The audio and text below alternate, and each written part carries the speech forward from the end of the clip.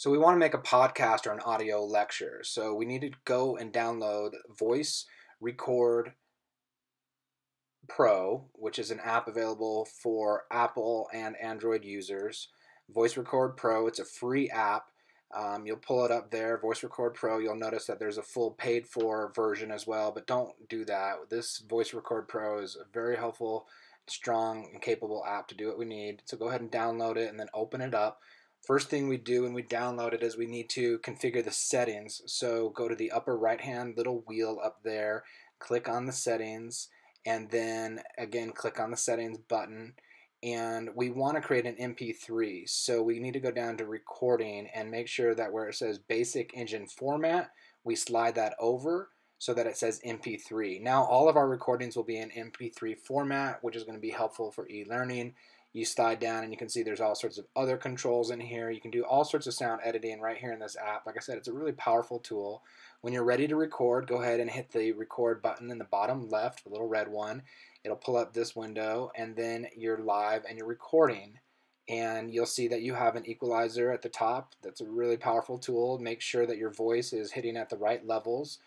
You want it to be just about at the 0, somewhere between the 3 to the 0 or the 5 to the 0, but really no lower than that 5. So really project your voice, make sure you're hitting the levels that we need, and then when you're done, hit the stop button in the middle, and it automatically creates your file. You see that it's an MP3 right at the top. You have all these options of what you can do with this file, where you want to send it, if you want to make some edits to it, change the title, change the file name. Let's go ahead and change the file name and the title. So let's put in something like lecture 1 and say today's date, and then we can also change the file name with that little button there too.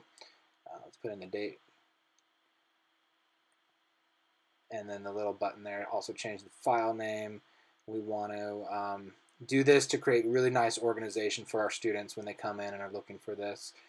There's all sorts of editing effects. You can trim down your recording, so you want to make it a little bit shorter and more precise. You have those tools on the left and right to just get to right where you want to be in your recording.